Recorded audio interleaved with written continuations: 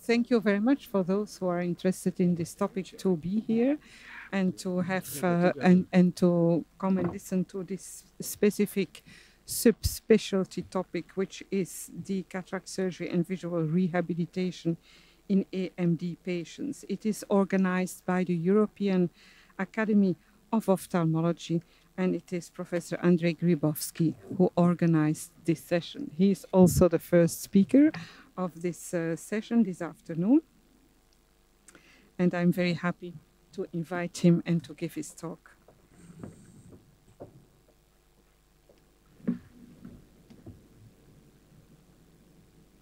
Dear chairs, dear colleagues, but I think I need the help because there is not our session here. Is there anybody from the service to help us? Can you send the presentations for this session?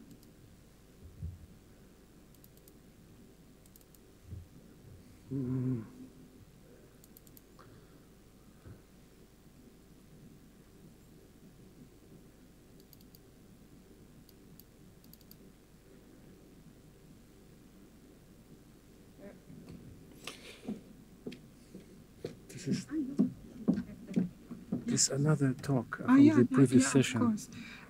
Wait.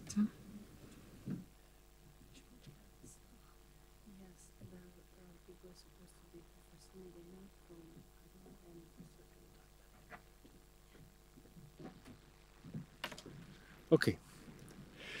So I will speak about the cataract surgery in AMD patients and try to answer some of our questions. Here are my financial disclosures. None of them is relevant to the topic of this presentation. So the first question, does cataract surgery influence AMD progression? This is the major question we have before the surgery. There were two theoretical mechanisms proposed, one involving blue light toxicity and the other inflammation.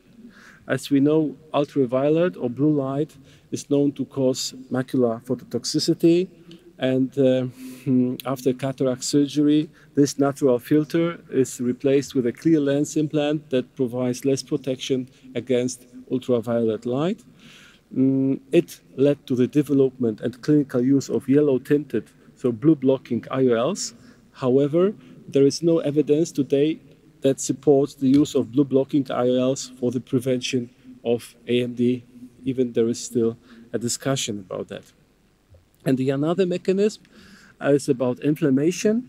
We are quite aware that specifically immune dysregulation involving the alternative complement pathway play a key role in the pathogenesis of AMD, and that inflammation induced during uncomplicated cataract surgery could tip the balance toward disease development or progression.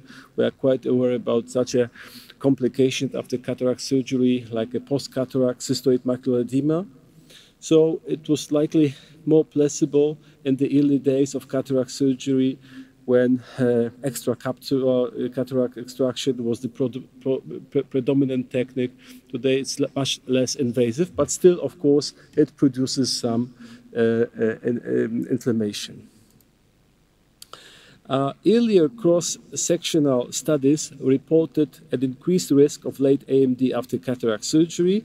Studies from 2002, 2006, Beaver Dam eye study, Blue Mountains eye study, they provided such results.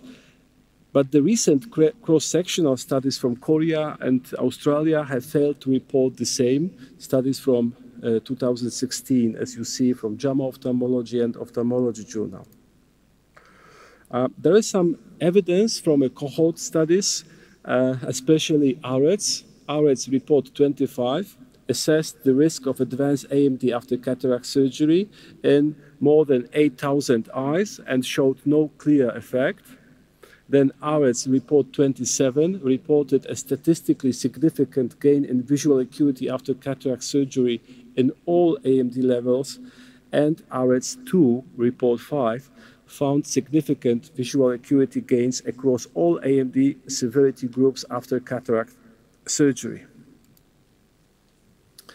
What about meta-analysis? There are two which are relevant to this subject. One which was published 2015 in Acta Ophthalmologica. It was a systemic review and meta-analysis of 2 randomized control trials and 2 case control studies. And it showed that moderate quality of evidence to suggest that visual acuity is better by approximately 7 letters in eyes with AMD that underwent cataract surgery versus eyes with AMD that did not undergo cataract surgery for up to 12 months after surgery. And the same quality of evidence did not find an increased risk of progression to exudative AMD for at least 12 months after surgery. Another meta-analysis, this is the Cochrane analysis published last year, based again on the same 2 RCTs. They evaluated the effectiveness and safety of cataract surgery compared with no surgery in eyes with AMD. Included, as I mentioned, 2 RCTs with a total of 140 participants with visually significant cataract and AMD.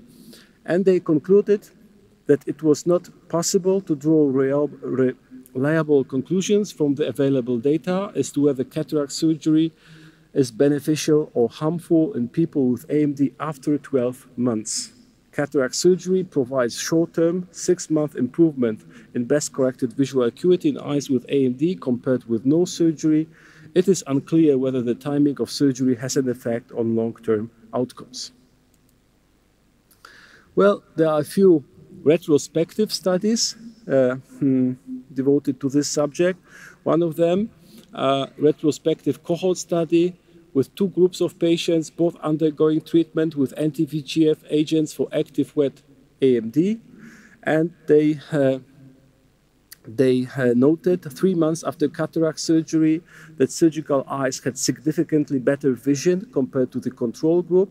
There was no statistically significant difference in the number of injections received by the surgical and non-surgical groups, both before and after cataract surgery. And there was a significant difference in the final mean central foveal thickness, with surgical eyes measuring a mean of 265 micrometers and non-surgical eyes measuring a mean of 216 micrometers. It was statistically significant, the difference.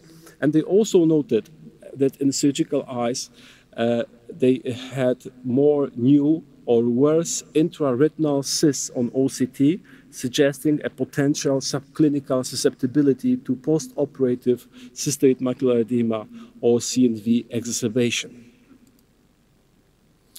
Another study published last year in American Journal of Ophthalmology, retrospective study to investigate whether the preoperative presence of macular fluid on OCT in eyes with neovascular AMD affected visual acuity following cataract surgery, and they noted an improvement in best corrected visual acuity at both 4 to 6 weeks and 6 months post-operatively.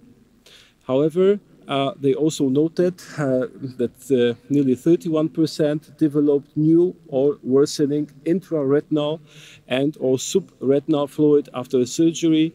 10% had a worsening in best corrected visual acuity at 6 months after phacoemulsification.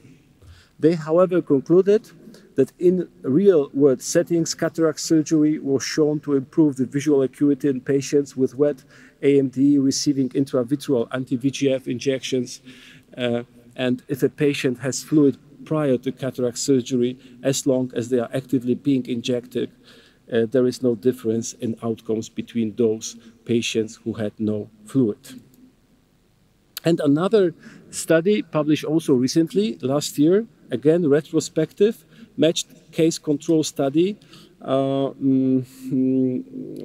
course, analyzing outcomes after cataract surgery in patients undergoing treatment for neovascular AMD. Visual acuity at 12 months was better in phaco versus controls, and it was statistically significant with a mean visual acuity gain of more than 10 letters. Vision loss was more common in patients who underwent surgery within the first 6 months of anti-VEGF therapy. Thus, the authors suggested that cataract extraction within 6 months of starting treatment for neovascular AMD should be avoided whenever possible. Another study tried to answer if there was any difference between standard phacoemulsification, conventional cataract surgery, and femtosecond laser-assisted cataract surgery in wet AMD. So, and they analyzed central macular thickness, central macular volume, visual acuity, post-operative number of anti-VEGF injections, and they found that post-operative course between wet AMD after femtosecond and conventional phaco-cataract surgery was equal. There were no differences.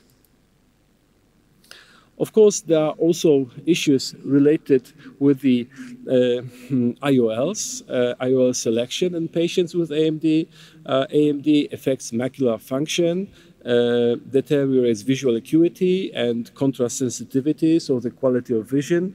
Patients with AMD often need brighter light for reading.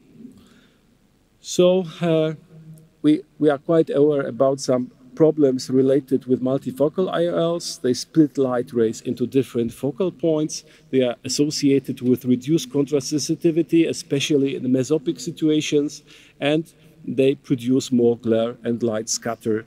So they might negatively impact on post-operative outcome. Other IOLs like monofocal, toric, accommodating IOLs, they are not known to affect contrast sensitivity and they are suitable for AMD patients. Finally, aspheric IOLs, they could improve contrast sensitivity. They have better glare sensitivity compared to spherical IOLs, so they might be beneficial in improving visual quality in AMD patients. So in conclusions, recent evidence from population-based studies, cohort study, a systemic review, and meta-analysis did not find any negative association between cataract surgery and dry AMD. Neovascular AMD patients with visually significant cataracts may successfully undergo phacoemulsification without a visually significant worsening of the underlying neovascular process when exudation is controlled with anti-VEGF therapy. I could also recommend some practice patterns regarding the surgery in AMD patient.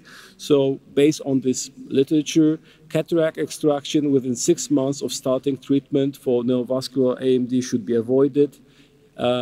We could initiate topical steroids and non-steroidal anti-inflammatory drops in the perioperative period and reduce the anti-VEGF treatment interval around cataract surgery, and inject anti-VEGF 1 week to 2 weeks prior to cataract surgery in order to stabilize the choroidal neovascular membrane. And finally, an additional evaluation and or injection after cataract surgery beginning 1 month following the previous treatment could be also recommended. Thank you very much for your kind attention. Thank you.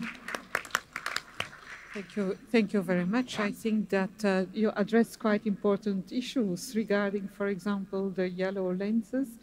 And just the session before us, they also addressed a little bit the question whether we can implant yellow or blue blocking or blue filtering lenses in patients with AMD.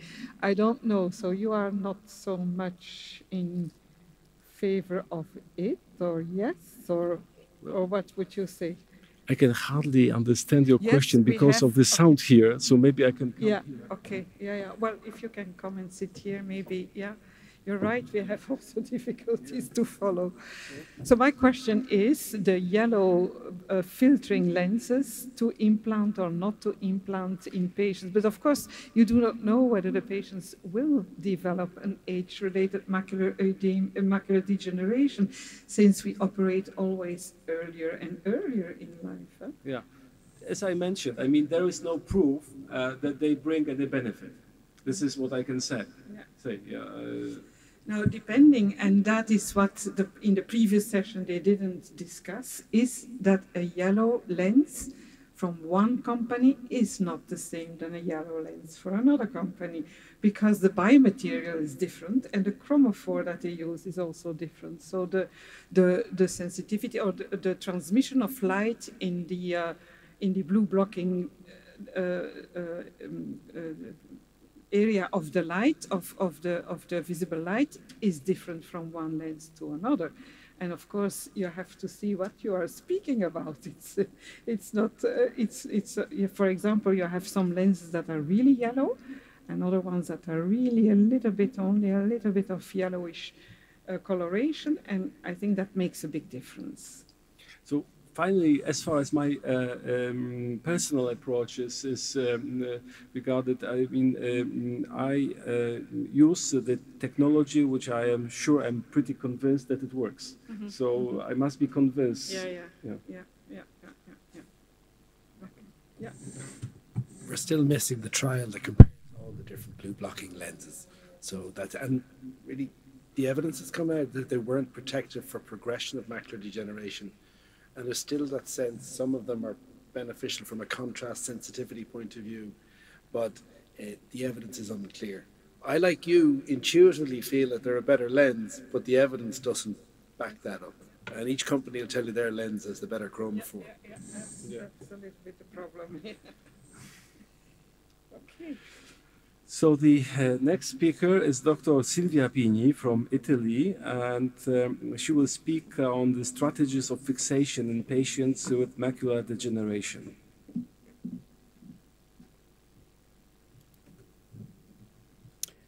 Good afternoon, everybody, and thank you for the opportunity of being here. I am here on behalf of Professor Midena from University of Padova. And these are my financial disclosures.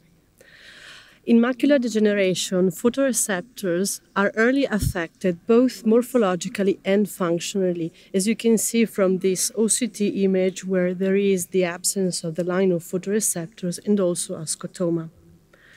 With the progression of photoreceptor loss, it may appear macular scotoma and some fixation changes. The impact of central scotoma for this type of patients is really terrible, and there is loss of daily activities. Especially, it is really impaired the reading ability, and reading a text such as this Italian poem becomes a very difficult task for these patients. But fortunately, human vision is a dynamic process that can adapt even to this hard situation of the presence of macular scotoma. We have cortical adaptation to the presence of scotoma and retinotopic reorganization of the visual cortex. For example, a mechanism through which the patient can improve his vision is the concept of perceptual filling in. For example, in late AMD, where there is affection of both eyes, but as you can see in this case, there is a scotoma of different sizes, even the worse eye can perceive the scotoma as smaller thanks to the better eye visual field. So this is the concept of reorganization and improvement and plasticity. So what are the sequences of events in foveal and macular degeneration? First of all, we have a foveal lesion with the comparison of fixation instability. Then we have the development of a macular scotoma, and we have total migration of fixation that becomes completely eccentric. But this process is not the same in all maculopathies. For example, in diabetic macular edema, fixation remains central and stable for a long time, and only when hard exudates deposits in the fovea, then we have instability of fixation. While in AMD, it's a different thing. And especially we recognize two patterns of changes of fixation. In wet AMD, for example, that represents an acute event for the macula, we have an early instability and changes of fixation, while in geographic atrophy that you can see in this autofluorescence image, you have a stable fixation until end stages because there is foveal sparing. So this means that we can say anything about fixation changes from the fundus of the patient and from the very beginning of a pathology, like in this case where macula was affected seriously by atrophic and fibrotic lesions, but still you can see that there is central and stable fixation thanks to foveal sparing. Reading ability strictly depends on fixation stability, so one may say that I can measure fixation by measuring the reading speed and the reading skills of the patient. But reading ability is drawn by several mechanisms, such as the memory of the patient, the knowledge of vocabulary, the ability of the patient to build a sentence. That means that this may be quite different in different patients. So even reading speed measurement is not enough to measure fixation changes in patients with macular degeneration. So visual acuity is not enough as fundus examination to say something about fixation. So how can I measure objectively fixation in these type of patients? The only way is to simultaneously image the retina when the retina is fixating. And this is achieved by means of microperimetry, which is an exam that matches fundus image and computerized perimetry. And it is also called fundus perimetry because each point of fundus is related to its function. Microperimetry allows to measure sight and stability of fixation, and this is done in two manners, a qualitative one and a quantitative measurement. The qualitative measurements classifies fixation from central to eccentric and also from stable to unstable according to the presence of fixation points inside an area, a central area of 2 or 4 degrees. While a quantitative evaluation is the evaluation of the bivariate contour ellipse area, which is the area that comprises 95% of fixation points. This is an elliptic area, and this type of measurement seems to be more accurate and more sensitive and reflects the ellipsoid shape of fixation in this patient. For example, we made a study comparing the qualitative and the quantitative evaluations in GA, geographic atrophy, and we saw that the qualitative evaluation of fixation didn't show any changes during follow-up, while the quantitative evaluation showed significant changes during follow-up of these patients, even if they were tiny. So BCEA evaluation seems to be more sensitive and accurate. Also, BCEA has been related to reading speed. Specifically, an increase of the area of BCEA was related to a reduction of reading speed. The enlargement of BCEA means more unstable fixation because the points of fixation are scattered in a larger area. Fixation may be also measured in static or dynamic way. Static way is when you do a task of just fixating a target, while dynamic fixation is measured during microperimetry execution. And in AMD, it has been demonstrated that both measurements showed an impairment of fixation, an instability of fixation, which was greater than in the other maculopathies. So what do we exactly measure by means of microperimetry? We measure the presence of the PRL, which is the preferred retinal locus, which is the eccentric area of the retina where fixation is attempted in presence of a macular scotoma. A patient may adapt by having one PRL or maybe more than one PRL, as you can see in this fundus image. And this is driven by the task that the patient has to do and also by the sensitivity of the retina around the scotoma. The choice of PRL by our brain is made in order to preserve binocular vision in corresponding retinal areas. And this is usually reading-driven process, which means that, for example, in left to right readers, the scotoma is usually placed to the right of fixation in order to avoid that the scotoma is projected onto the beginning of the text. And this improves the reading skills and reading speed. So all of these evaluations are very important to analyze the presence of PRL or more than one PRL and to analyze the shape, size, and location of scotoma, but not just from a descriptive point of view, but it is especially important and crucial for eventually planned rehabilitation programs that are very important for this type of patients. Thank you. Thank you very much. Are there any questions to this talk? Maybe I can do even the next one, which is very correlated to this Great. one. Yeah. And then let's see. And then we have a discussion of both talks. Yes, please. Yeah. Thank you. So visual rehabilitation in AMD patient, financial disclosures. So I already mentioned cortical plasticity, which is the basis for the patient to adapt to the presence of scotoma, but it is also the basis and what we use to rehabilitate the patient.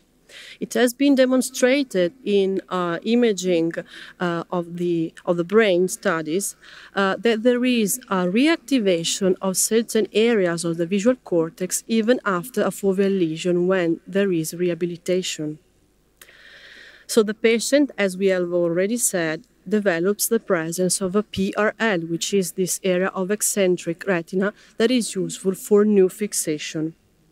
But in some cases, something goes wrong in this process, and the PRL may be located onto an unfavorable retinal area, which means, for example, in the middle of the scotoma, or in an area where there might be progression of the atrophic area, or where retinal sensitivity is not the best for the new PRL. So here it comes rehabilitation. We want to improve fixation by using rehabilitation. We can either train the already present PRL, if this is fine, or we may decide to train a new PRL, the so-called TRL, trained retinal locus.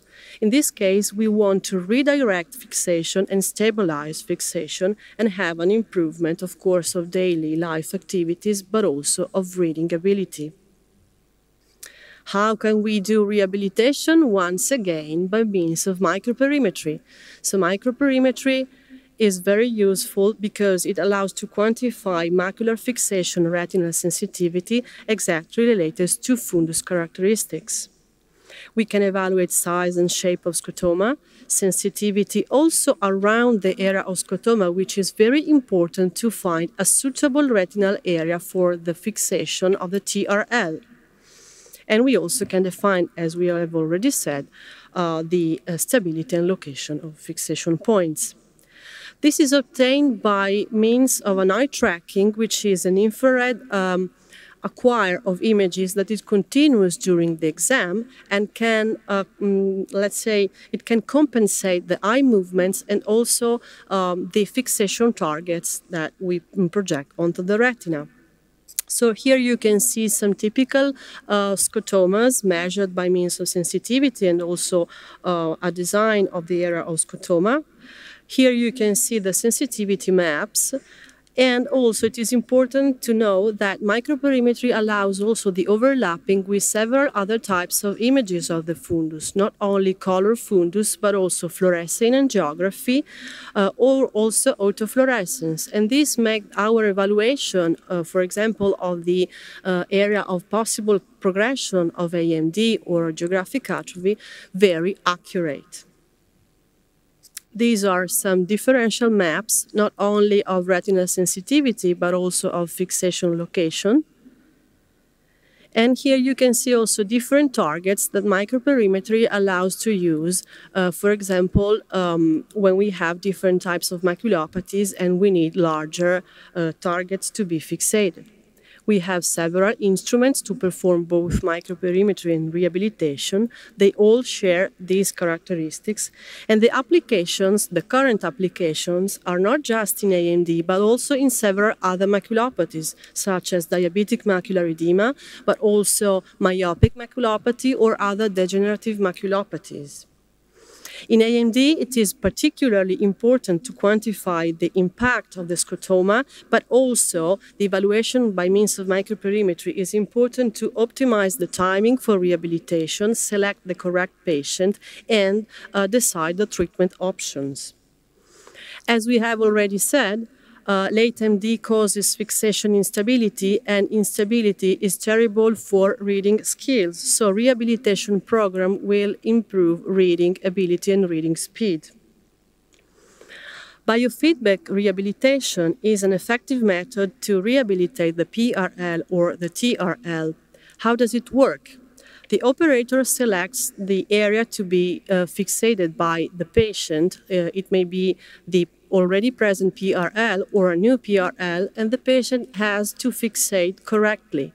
There is a biofeedback, which is an acoustic sound that becomes more continuous when the patient is correctly fixating, while when the patient is far from the target, the sound becomes less continuous. So the biofeedback, the acoustic biofeedback, helps the patient to understand when he or she is doing right. When the patient is correctly fixating, we may also have a structured pattern that is projected onto the retina that we want to rehabilitate, and this helps to increase rehabilitation. A typical rehabilitation program usually involves one eye, which is the better eye for bilateral cases, and we have 8 to 10 sessions, 10 minutes each, once a week, with eventually different patterns. Here you can see an example of a patient with a geographic atrophy. You can see that before rehabilitation, we had a large area of fixation points, a large BCEA, and after rehabilitation, we have a smaller area, which means a great result of fixation, of rehabilitation, and more fixation stability. This is another case, a bilateral case of geographic atrophy. The same thing, you see the scotoma centrally and the scattered points of fixation, and the area becomes smaller after rehabilitation program. I'll show you also a case which is not AMD, but this is a pseudovitelliform maculopathy. So another application of rehabilitation. You can see the large area of fixation at the beginning due to the atrophy of photoreceptors in the macula, in both eyes. And after the program of rehabilitation, you can see the very improvement of BCEA, which is smaller. And this is in both eyes. In maculopathies such as this, it is easier to decide where to practice rehabilitation because the degeneration is stable. So we are not afraid of rehabilitating an area that may go toward progression, because here the situation is stable. Far distance was unmodified, but we could note an improvement of reading skills, and this is what we want to obtain with rehabilitation. So it was a good program for this patient. So in conclusion, visual rehabilitation advantages are that we can reinforce the PRL, or we can train a new TRL, obtaining a better fixation stability, and this improves especially the reading skills. And also we have to say that correctly rehabilitated patients are more able to use optical aids such as magnifying lenses, filters, and prismatic lenses. Thank you. Thank you very much. Shall I come there with you? Yes, yes, please.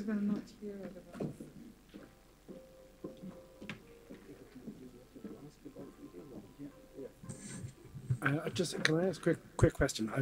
I really like that work on the PRL, and the use of microperimetry, I think, is something that we don't do enough of in AMD work.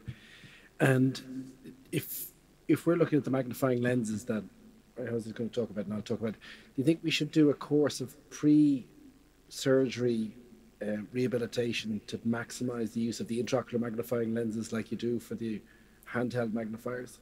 I think it could be a good idea, yes. And how long do you think we should give? Is that over 2 weeks, over 2 months? How long should we train them prior to doing the surgery? 2 weeks, usually it's fine, because, 2 weeks will get that tightening of the PRL that you demonstrated there. Yeah, for patients who cooperate, yes. How long does each rehabilitation session last? How long do you have to work with them on these sessions? 10 minutes. 10 minutes. Yeah, only 10 minutes. And patients usually are really happy because it doesn't take long and they see results quickly. Thank you. And I would like to introduce next speaker, Professor Marie-Josée Tassignon, our co-chair from Belgium, who will speak about physics behind the magnifying IOLs. Yeah, thank you very much. Well, I will speak a little bit in the same line than the previous speaker and a little bit anticipate the presentation of the next speaker because he will speak about the latest devices of the intraocular magnifying intraocular lenses. So indeed, well, we are dealing most of the time with patients who have macular degeneration, whether they have wet or dry macular degeneration, and of course, we have to define which are the best and the ideal patients in order to have an intraocular lens implanted, for example. We are certainly familiar with the external magnifying devices. You all know them. They are not so beautiful for the patients. They are also not very handy sometimes. Sometimes you need your both hands and you cannot because you have one hand is taking the magnifying spectacle or magnifying there and the other hand for typing, not very practical. The handheld Galilei and Kepler magnifying devices, you have to look and to read very close to the object before you can see them. So we know that they are there, we know that they are very useful sometimes, but in some conditions, and the patient must sit and fixate in the same direction, but they cannot move and turn around too much with their head. And this is, of course, one of the big drawbacks of the external telescopes. They are removable, and this is their advantage, on the other hand, because if the patient is a little bit tired of using them, they can put it aside. The Galilean systems, they magnify approximately 3 times for far. They can magnify up to 5 times for near in mono and up to 8 times for near in binocular. Their visual field is relatively small, 5 degrees or 11 degrees. In the Kepler, magnification is 6 to 8 times for far, 2 to 4 times for near, and the visual field is for near, and the visual field is a little bit larger, 14 degrees. In the bioptic Elipellis device, it's a magnification of 3.3 times for far, and there is a visual field of 14 degrees on 7 degrees. Just like the previous speaker said, what we miss currently in patients who most of the time have both eyes affected is how they behave in binocularity. And here you see the patients, one eye and sometimes fixating with the other eye, they lose, in fact, often also their dominancy. And the one eye that was dominant before the AMD or the atrophic degeneration started becomes not dominant anymore, or sometimes they never lose their dominancy, even if that eye is very bad. This is a scanning laser ophthalmoscope imaging, which was very beautiful and very useful. Unfortunately, the manufacturing of this device stopped because of patents, a fight between Germany and between France. Sorry. Just like the previous speaker said, we use as well the microperimetry, the MP1, and I think this is a very useful device. It is a psychophysical test. It can assess the retinal sensitivity, fundus control, information on the size, depth, and location of the scotoma. You can follow the patients up over time, and you have, of course, a good information about the preferential retinal location. And I think indeed, and I totally agree with the previous speaker, that it is of utmost importance. You need indeed, if you have an unstable fixation or an eccentric fixation, it's fine, but At least it must be stable, and this is absolutely important. A relatively unstable fixation will give less good results for re-education unless my colleague doesn't agree upon that. Now, it is difficult for the patient to try to mimic what happens when they are living with a scotoma. And it's also even difficult for us ophthalmologists to know what is the perception of the patients when they have to read, for example, a book with a scotoma there. This is just a simulation, but it is, of course, it is already something to tell the family of the patients who have scotomas what it is about. Read with such thing, and then you will see that it is not that easy at all. Now, what will happen when you use, for example, a mirror telescopic IOL? Well, that will increase 3 times, something like that, 3 times, sometimes more, the text to be read. And this is, for example, when you have a scotoma, this is, for example, how the patient could read. It is indeed a little bit more bigger, but the scotoma also will increase when you have magnifying devices in front of your eyes. Now, this is okay, but when you have only one eye that is affected, you can plus minus cope with it. Maybe, depending also on the dominancy of both eyes.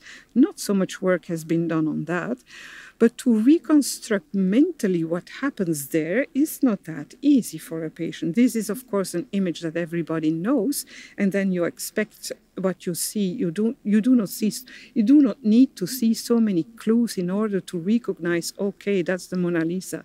But if it is an image that is completely unknown, it will take much more time for the patient before they will be capable to see it. And then we have to recognize it. And then, of course, we have to consider also the binocular multiplexing behavior of the patient, which is, of course, a brain issue. What happens when the patients have both eyes, one eye magnified, the other eye not magnified? These are all issues that are not solved yet and that still needs to be studied.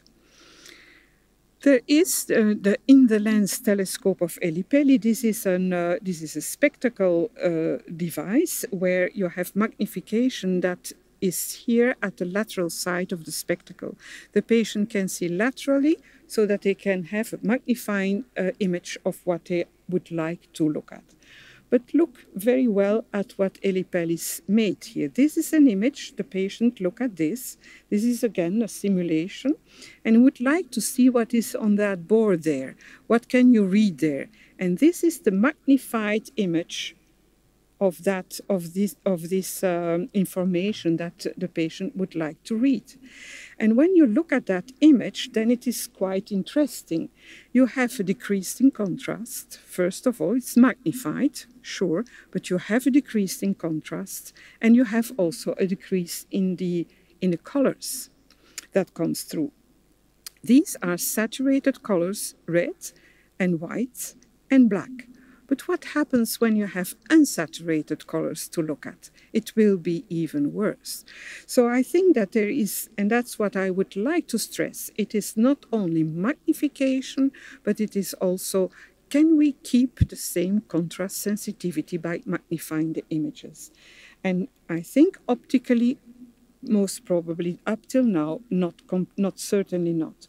So this is another image. This is a person. He did it himself. He is working in Boston, and he took an image of, or somebody took an image of himself, and he reconstructed the image, magnifying 3 times. And here you see that the colors that are not saturated, which is, for example, the face, is magnified 3 times, but it's much more blurred than the saturated color, the white, for example. And then suddenly you see here that little black dot. This is a pen, and you see that that black dot is magnified, and it's because it is a saturated color. So quite Other aspects have to be considered when thinking about magnifying intraocular lenses. I will do a little bit of a history about those intraocular miniature telescopes that have been developed, and it is a very beautiful development that is mainly thanks to Dr. Lipschitz from Israel. This is the first generation of the implantable miniature telescope, and they had some drawbacks. They were very narrow. They had very narrow visual field. Often, in 30%, the patient experienced endothelial cell loss. There was retinal visibility was relatively poor for the ophthalmologist to follow up on these patients. And if they are not implanted bilaterally, which was not advised at that time, and certainly not with that device, they presented, of course, anisekonia. Problems were when the patients presented PCO because they are very sensitive to YAG laser, and if you hit the mirrors, then you had a big problem. And sometimes also centration problems. These are the images that I received from a person who implanted them, and it was from Milan Isak from Czech Republic. Now, the magnification of these lenses in that time was 2.2 and on 3, visual field 9.2 to 6.6, and in focus at 15 centimeter. Then came and still are used the double intraocular lens systems, the IOL VIP lenses, biconcave lenses, minus 64 diopter, in the capsular bag, and a biconvex plus 53 diopter in the anterior chamber. And then you see that the combination of these two lenses will give you a magnification of 1.3 at distance. The visual field will be much larger, which is of course an advantage. And because of they are more demanding regarding the space in the anterior chamber, the myopes benefit better than the other ones. Maybe not only because of the myopes, because the posterior part of the eye is also longer. But they can be fitted much easier because you have more place most of the time in the anterior chamber. The Lipschitz macular implants gives a magnification of 2.5 millimeter. It's much more tiny. You see that you have no black area there, so you will have the visual field will be less reduced, and it is now a visual field of 12.48 degrees. When you compare the magnification of the IMT, of the IOL VIP, and of the LMI, you see that there is a big difference between the IMT and the IOL VIP, 25% magnifications, and while the IMT and the LMI give a much bigger magnification of the image. That will also result in differences in the visual field, but of course also due to the design of the intraocular lens, the IMT is surrounded by a black area, a black plate, so that means that the visual field will be relatively small. In the IOL VIP, you have an increase of 25% only of the text, so that is a relatively useful magnification, but limited magnification. And with the LMI, there you have a superposition of the central part that is magnified on the background that is not magnified. And so this is a learning curve, demands a learning curve for the patient as well. Monocular binocular implantation. The IMT is monocular implantation. The other eye uses the peripheral vision. The IOL VIP is a binocular implantation, or can be implanted binocularly, and the LMI can also be implanted in binocular settings. I would also like to show you just another intraocular lens, which is the ORI lens, that will be implanted on top of the bag in the lens. Why that? Because at that time, Dr. Lipschitz and myself, we were thinking, because the bag in the lens doesn't give you any secondary cataract, it would be good to have an additional lens that can be positioned in the sulcus on top of an existing lens, or for example in an eye that already has been operated and that has already had YAG laser capsulotomy. For the ORI lens, you need a little bit of increasing of the incisions till 6 millimeter, which is a little bit comparable to the artisan lenses, for example. And this is the device.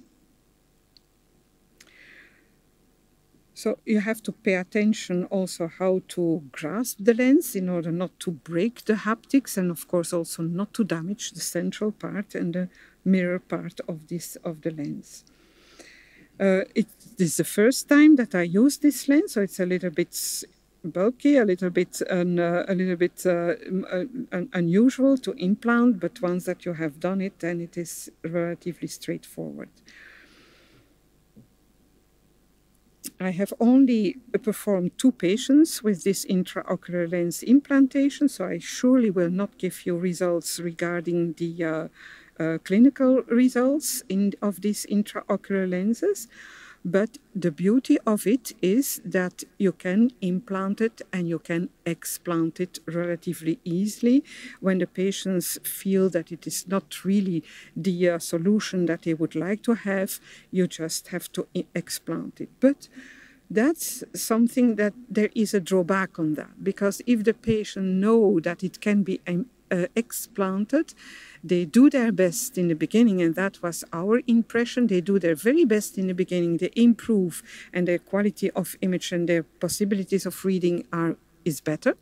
But then it takes, of course, for those patients, it takes an effort, and it takes an effort for the brain to adapt. And then often, only later on, they said, you know, it's tiring. And then it's most probably more prone that the patient will ask to explant it because it is explantable. But still, a very beautiful device and a very beautiful piece of art regarding the intraocular lens device. So this is my message. I would also like to acknowledge the co-workers. Tanja Kuckelberg is a neuropsychologist, and she did the psychophysical tests in all those patients.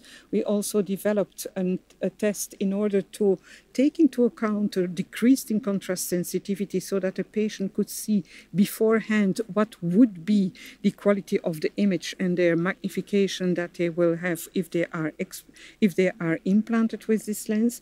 Roos Rosema is a physicist, Laure Gobin is an engineer in optics, and Dr. Van de Velde works in fact in Antwerp and in Boston. Schepens I in Harvard, and then the Elipelli, that's for his spectacles, and also together with Dr. Van de Velde. Isaac Lipschutz gave me the images of the first generation of the telescope, and Milan, he helped me in collaboration, with the ORI lens, and Milan Isaac gave me the images regarding the implantable telescope. I thank you very much for your attention. Thank you very much. Yes, please. I think that we will have a discussion. Yeah. Do you have any comments or questions? Yeah. Jose, just thank you very much. A fabulous talk as always. Look, the main issue is contrast sensitivity, isn't it? That's it. Any way we can get around that? I'm not an engineer in optics. No. You're talking physics. Yeah, but it's a physics at an ophthalmologist level. No. It's. I think no. I have no idea how to compensate for that. I think it is just well known. If you increase the size of the image, you will decrease your contrast sensitivity. That's it. But how to cope with it? No, don't know. Okay, I'll save one question for the big discussion at the end. Okay. So the next speaker is Dr. David Keegan from Ireland. He will speak on the use of intraocular magnifying devices in stable AMD, please. Right. Andrzej and colleague, and the SOE, thank you very much for the invite to talk at the session, and to obviously the discerning members of the audience who chose to come into this room instead of the others. And I hope you don't think you're lost. We've heard a lot, and there'll be a little bit of overlap on the previous talk, so bear with me on that. And these are my disclosures. Significantly for this talk, grant support from Vision Care, and I'm running a phase 1 trial on the next generation of the intra-ocular magnifying telescope. You've seen some of these slides. These are from Anne Milam's collection. Really, the challenge for end-stage age-related macular degeneration, both the dry type and the wet type, is how do we rehabilitate these patients? And the fact that there are so many options available to us really highlights that we're not that effective. We live in the era of anti-VEGF treatment. We're accurately and well treating early wet type macular degeneration, but we're not so good when it comes to this type of atrophic disease. So this is a slide I produced for colleagues in the National Council for the Blind in Ireland to explain what we do for patients at various stages of vision loss. And we have 270,000 patients with a mild vision impairment in Ireland, down to 12,500 patients who are defined legally blind. And you can see that at this area of moderate vision impairment, we've got surgical options: cataract surgery, macular hole surgery, macula on detachment surgery. But as patients get more severe vision impairment, our surgical options constrict, and we're then down to low vision assistance with magnifiers, and then social assistance, making sure that they can live independently through other means. So really the goal of the work that everybody on the panel here is looking to, and all the companies involved, is how patients with more severe, the upper end of moderate vision impairment, how we can achieve, implement more surgical approaches to improve their quality of life. So this is really what we're using at the moment. And if we overlap those with limited visual disability, we're using just the standard aids here, more magnifiers then as things get worse, and then the electronic optical aids, and then we're down to the low vision aids in the sort of technological era, iPhones, iPads, and that. And then when they're fully blind, we really are into the software, the JAWS software, and special adapted techniques. So we've got a range of options, and Maria Jose has talked about some of these already, and some are still with us, such as the IMT, the VIP, the RE lens, the IMAX mono, the Chariot lens, and the next generation. And some have been and gone, and we're not really using the LMI anymore. And the IOL AMD has really turned into the IMAX mono, and we're not using the Fresnel prism. So I'm going to talk about a few of these. And the fact that we've so many options means that not one option really supersedes the others. And is there a role for all of them in our practice? And how would we best decide on which ones to use for which patients? I touched on there with my question, Maria Jose, the key underlying issue is that balance between magnification and loss of contrast sensitivity.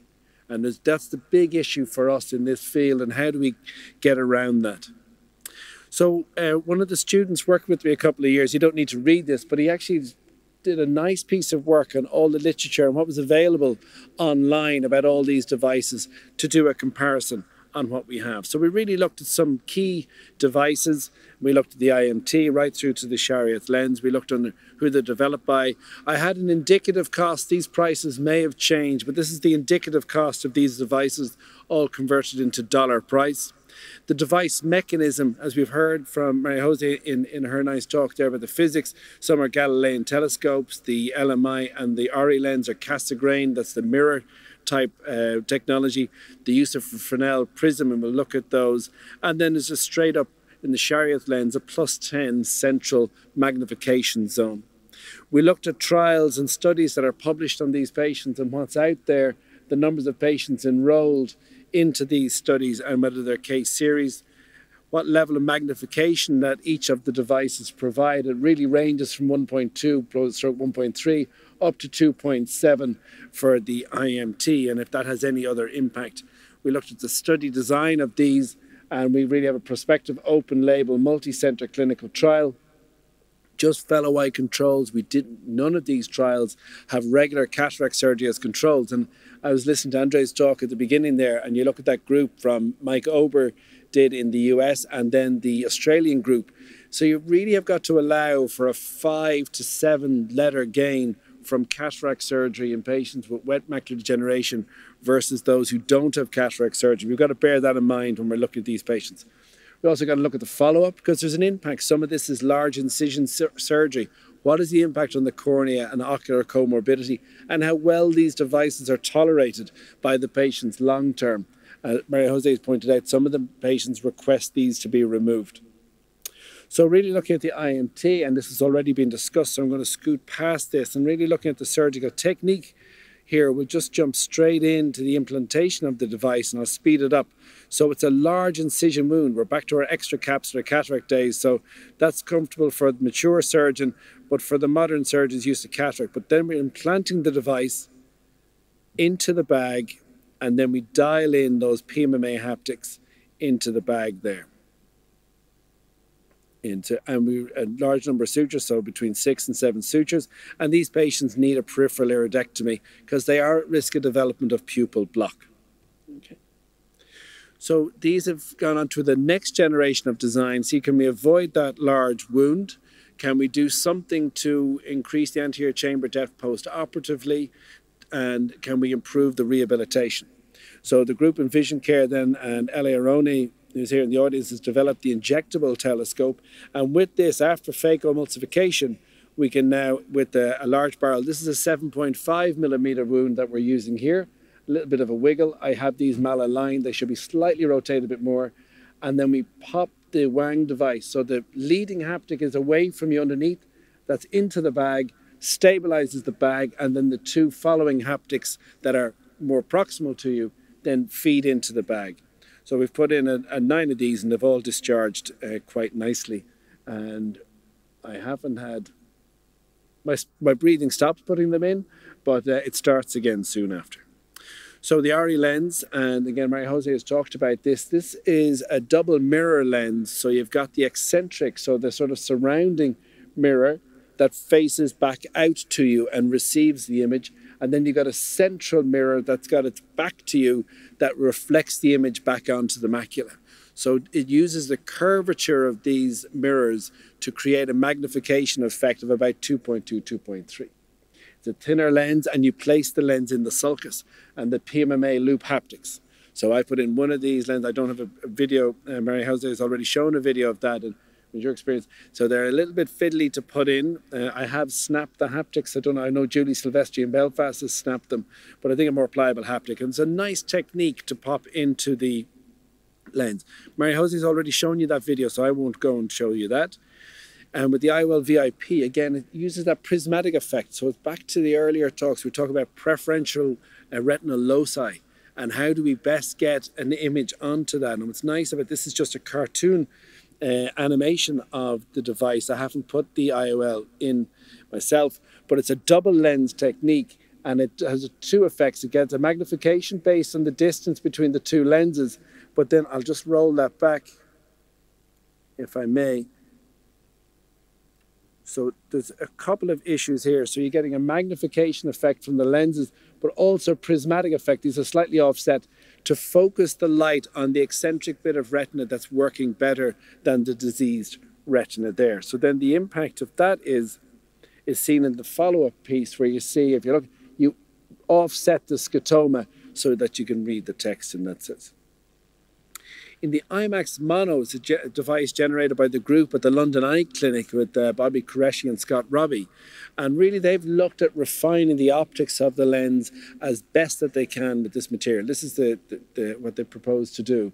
And then it creates an enhanced image either centrally when you do it normally, or in combination with another lens, you can eccentrically fixate that image and get a 1.3 magnification with that. And the effect of that is shown somewhat here. Again, in this animation, I'm just waiting for these to be supplied into Ireland. But you 2 things.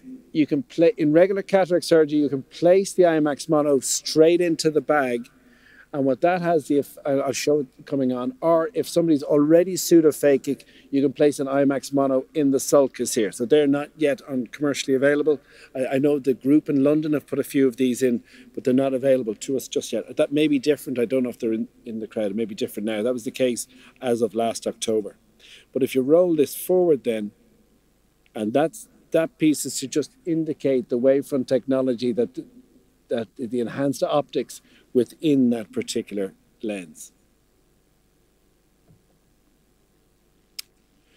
And then the Chariot lens, last one, is a modified sulcus lens to go in. This is a really nice idea, and I don't have any experience of putting the Chariot lenses in myself, and I know it's something Julie Silvestri, our colleague in Belfast, is commencing a trial and look at this.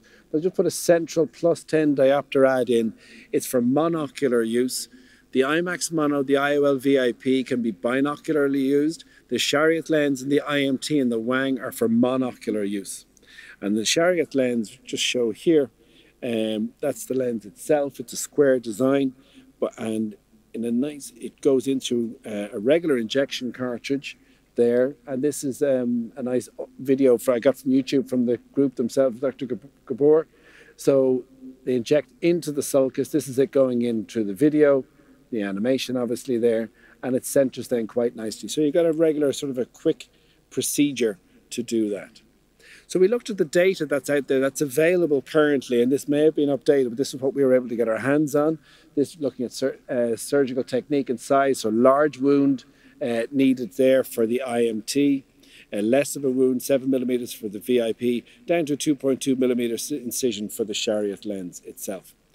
The rehabilitation is needed for the IMT and the Wang, and to a degree for the IOL VIP. It's not used for the other lenses.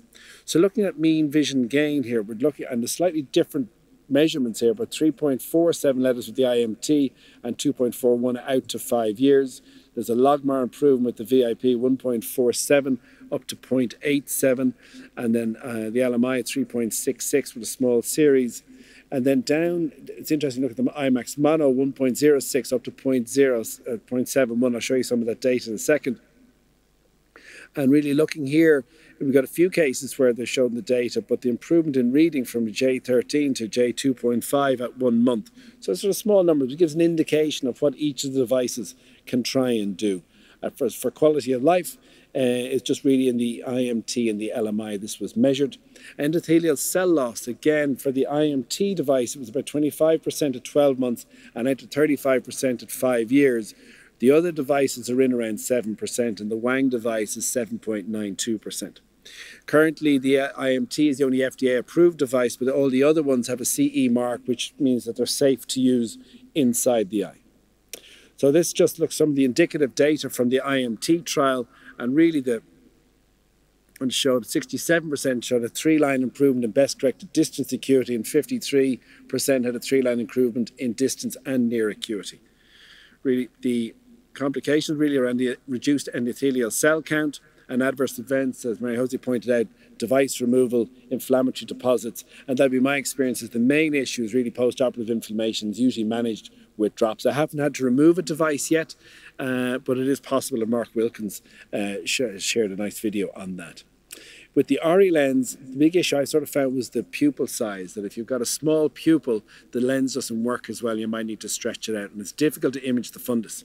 And you can't get a good OCT image. And I feel we need to be able to continue that follow-up with our patients afterwards. And when it does work, has worked to improve the visual acuity in the patient I've done and in Maria Jose's, it's difficult to track these patients. And I have 2 patients with my IMT and 1 in the Wang who've had reactivation of their neovascular complex. In the IMAX mono is a consecutive case series of 244 eyes published in the European Journal of Ophthalmology last week, implanted with the IMAX mono. And there's no straight up cataract control, but none of the devices have that. And there's a reasonable mean letter gain on the distance acuity and with near acuity with this device. But this is impressive in the device. And endothelial cell loss about 7.9% is similar to the Wang device. We do need to be able to image the back of the eye. This is the patient this is before their anti-VEGF treatment with stable anti-VEGF treatment, and this is imaging through one of the IMT devices after it's been inserted. So the lessons I've learned from this, and I think we've all learned, the people on the panel here, patient selection is critical. You've got a number of devices that you've got a well-motivated patient with bilateral, stable disease that's fairly symmetrical, I feel, is the best, definitely in the IMT Wang and the monocular intervention groups. They need to be motivated for the surgery and for the rehabilitation. I feel it's very important for them to have the support of the family and friends. There's a lot of visits to come to afterwards. And that's why I was just asking about pre-rehabilitation to identify that PRL. It might be a nice other filter for some of these patients. And there's definitely one patient I've regretted operating on because they didn't quite have that follow-up. They are appropriate technologies. I think now is the time that we start bringing these into more widespread use, that more patients get benefit from this. It's an effective low vision device. I think a better vision, maybe the IMAX mono in those patients with better vision, with the lower magnification need. With poor vision, we might go to the telescopic devices such as the Wang or indeed the mirror lens. I personally await further studies on the Chariot lens to make a determination, but it does look like there'll be a role for that as an add-on lens for patients with reading need. We need to be able to monitor the macula. I still think vision rehabilitation is a key addition that we should make to this, and we still, to my knowledge, have no really good answer for management of that reduced contrast sensitivity. And I'd be really interested to start bringing in PRL training into all these patients that I'm putting through now, that we can better identify those patients. And definitely one of the observations I would have made through the trial and the other patients, that if a patient finds it difficult to fixate on your Snellen or ETDRS chart after the surgery, they struggle then from then on after. And if they can lock on fast, so I've had one patient go from basically 636 vision, which is 2100, 2120, up to 2030 vision, but she was always a good fixator.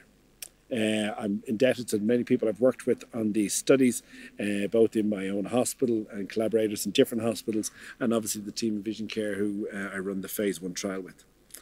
I'd like to take the opportunity to point out a low vision conference we're hosting in Ireland next year, and we hope to be able to debate issues such as this at the conference in the context of a range of a lot of other low vision interventions that we propose. But thank you for your attention. Thank you very much.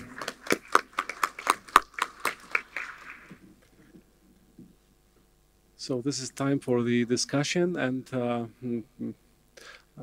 all papers are open for discussion, so please ask questions if you have any. Yes, people come. May I ask about this eccentric PRL? What's the best, the maximum visual acuity we can obtain with that method, with perimetry, microperimetry? You mean after rehabilitation? Yeah. Well, it strictly depends on the maculopathy, of course. For example, I showed an example where you had, sorry, I say in Italian, it's 2 to 10, which means 20. Because you mentioned that it's only possible to obtain some lines from near visual acuity. Yeah. It's impossible with distance. No, it's not impossible, but very often we don't see improvements for far distance. Mm-hmm. So, but for near visual acuity, it's like, is it possible to get at least like 1.2 of Snellen from near vision, or is rather like 6.0, like the biggest letters? What's like the limits? Biggest letters, but for the patients it's a lot anyway. Sure. They notice even the smallest changes, so it's enough for them. I mean, sometimes they say I'm getting worse when rehabilitation becomes, I mean, you stop with rehabilitation, then they lose little by little, and you have to start again, and they notice it, even if maybe measuring is just only a small change. And what's the percentage of people who gain something to do this rehabilitation? Is like you will say majority of them? The majority, absolutely. But the selection of the patient is crucial, because some people, sometimes for example, you decide to train a TRL, and they absolutely don't want to fixate with that TRL, so you have to stop and talk to the patient, because sometimes it's useless. So the majority when they are motivated, but there are some cases in which you have to change or stop. Is it possible to do that rehabilitation without microperimetry, like without that specific device? In my opinion, no. Right. Or there is any other device you can use to rehabilitate them? Microperimetry is the best. You have different instruments, but microperimetry, I think it's necessary. All right, thank you. And I have just one general question about these IOL, like VIP IOL and any other type of IOL for the very decreased visual acuity of the patient. Do you wait any specific amount of time after the activation of wet AMD, for example? But the license determines it's going to be stable, i.e. without any injections and fluid free for 6 months. All right. At least. Thank you very much. Yeah, I think the questions are really relevant that you asked, because it is the more your fixation is eccentric, the less visual acuity will be. And that's, you have to follow it up with time as well. And nobody knows how long you have to wait and to follow it up. And sooner or later, even if you have implanted a magnifying intraocular lens, the patient will experience evolution of their maculopathy. And I think that then we benefit from explantable intraocular lenses, because this will happen sooner or later, unfortunately. I think that for, let us say, if I would say, I'm absolutely in the line like that, like your talk was. I would say implanting of an magnifying intraocular lens in stable cases, 6 months at least, dry, no reaction, plus a fixation pattern that is stable. And then I do not know what to do with the other eye. That's something else. I agree. I'm more and more thinking we've got to use our microperimetry and that PRL mapping pre-implantation of these devices. And I think we spend an awful lot of time talking about who the right patient is. And I think we can improve our selection. Yeah.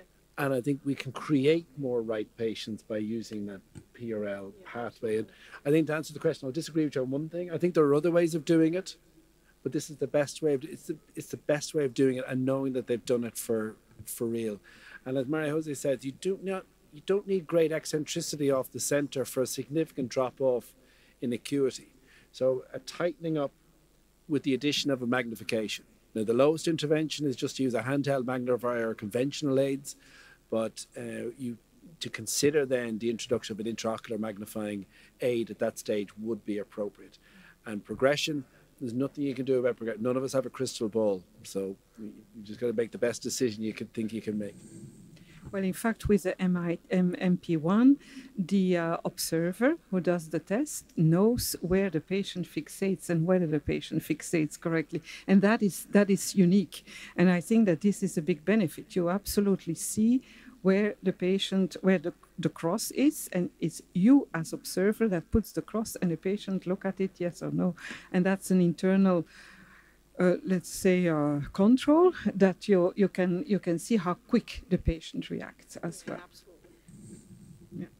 So in fact, what happens when a patient has macular degeneration, and I can understand the psychology behind that, the patient loses central vision, tries to use all the different areas in the surroundings, and with the rehabilitation of the MP1, you say as observer, you say, use this.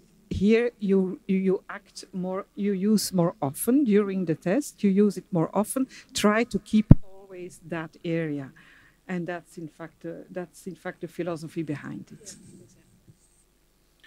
Yeah, and one of the problems mentioned by Professor Tassignon is that the data on the long-term, let's say, follow-up on majority of these devices is rather poor. Yeah, I mean, there's a few, yeah. Just we know only probably for IMT. Yeah. IMT.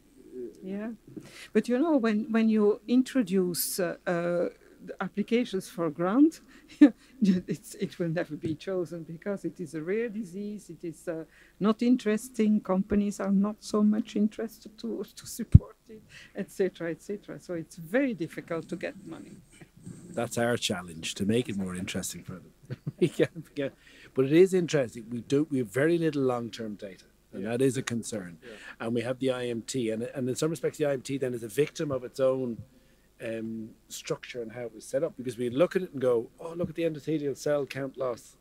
Well, but we don't know what the others are. They're likely to be less, but we don't know.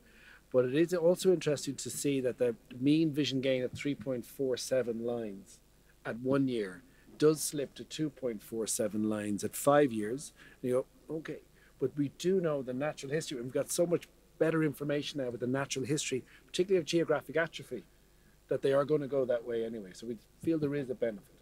And if you need to remove it, you can remove it, but it's ugly surgery. I couldn't put it up there before 9 o'clock in the evening.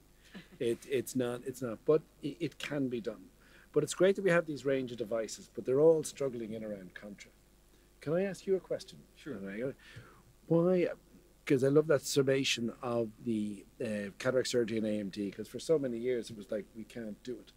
One, why avoid for 6 months after that? Surely if you've got 2 anti-VEGF injections in, you can go and do... As I mentioned, it comes from the study which was published last year, and they just noted this relation that there is a increased risk of AMD progression when that is within the 6-month period, and this is based on this study. This is a French study by they and collaborators.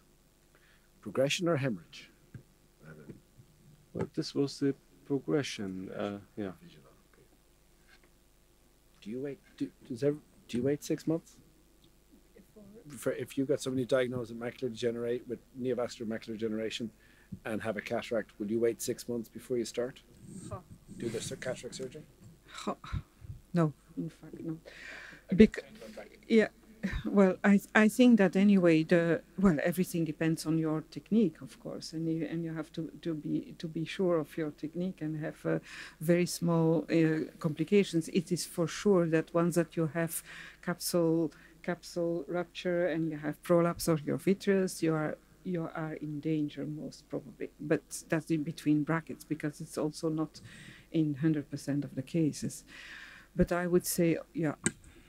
You know, when the patient is old, what are you going to do? To say, no, I'm not going to help you?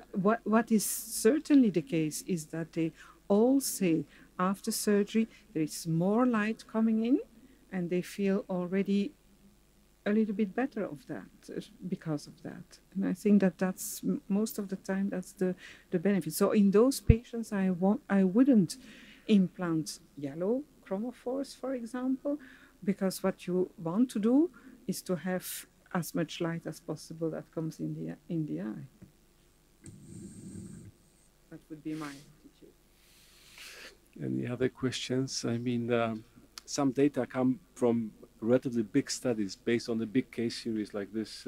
I don't remember how many patients they analyzed, but and then of course we take into account it. I mean, and this in a reasonable way. So I remember, for example, ECRS endophthalmitis study shown that there was an increased risk of silicone IOLs and endophthalmitis, and finally it did not really interfere with the common practice. I mean, people still implanted silicone IOLs. Even the ECRS study shown that the risk was 5 times more or less. I mean, very similar to the intracameral antibiotic. And the same with the clear corneal incision and the scleral incision. Again, ECRS study shown that the scleral incision is much safer, 5 times less than the clear cornea. But who uses scleral incision today? So, well. The same with temporal and superior incision. Any other questions from the audience? So thank you very much for being with us during this session. I would like to thank our speakers. I believe that this is a very important topic, and we still search for the best solution for our patients. Obviously, it is very needed. Thank you very much for your attention.